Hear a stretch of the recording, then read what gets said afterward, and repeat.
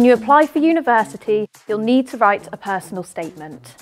It's your opportunity to tell us what drives you, what you're passionate about, and why you'd be an excellent student here at Falmouth. UCAS personal statements are a maximum length of 4,000 characters. That's roughly 2 pages of text, so you've got plenty of space to play with.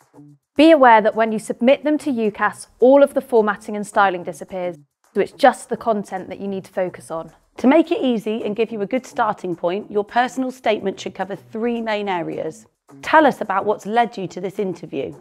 You should show your enthusiasm for your subject and evidence that you've thought deeply about your choices. You might refer to personal experiences in your life, courses you've attended, or how your personality would make you a great student. You could also mention your career goals and aspirations and how you hope to get there. Experience doesn't just mean jobs. It could be your academic experience, things you've studied, projects you've worked on, or courses you've attended, your knowledge or work placements you've had. Tell us what you're like as a student and how you would approach learning and studying at degree level. What interested you outside of school or college? From hobbies to part-time jobs, there's so much to be learned outside of the classroom, and we want to hear about that too. This is a great opportunity to highlight skills like teamwork, organisation, leadership, compassion. Anything you've learned or developed outside of studying that you think is valuable to your application.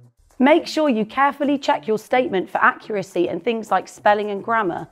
You can also get a friend, family member or teacher to help you. And most importantly, make sure you remember what's in your statement and be honest, as it might come up further down the line in your application. Good luck!